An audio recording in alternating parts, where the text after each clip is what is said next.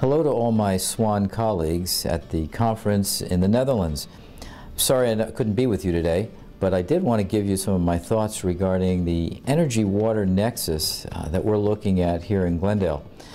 And we're very, very pleased to be on the leading edge of putting together energy and water automation that we believe will lead to the future of how water is viewed in this country and hopefully worldwide. In Southern California, water availability and sustainability is of the utmost importance, primarily because we just don't have that much anymore, and even when we do have it, it's intermittent. So to us, sustainability of water is the highest order of priority on the water side of our business.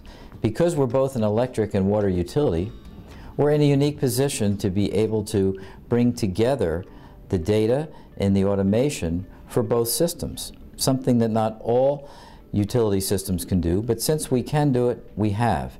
And what we're doing is using our data from both the electric and the water systems to maximize the energy efficiency of the water system.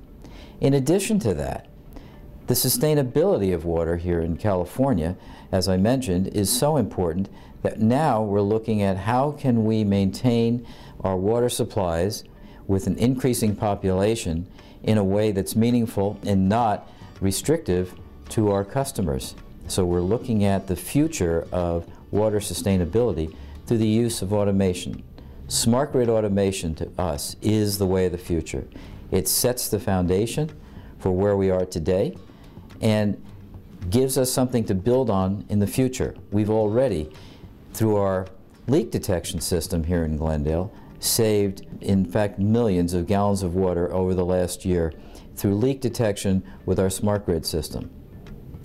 Most people think of smart grid, they think of the electric side of the business. In fact, when we first started to put our program together, it was more of an electric program than water. But we quickly realized how important it was to bring the two together to form this energy-water nexus, and we're building on that for the future. So I believe the future of water automation lies in bringing together electric and water data and using it for sustainability and conservation for the future. I hope you all enjoy the rest of the conference. Thank you very much.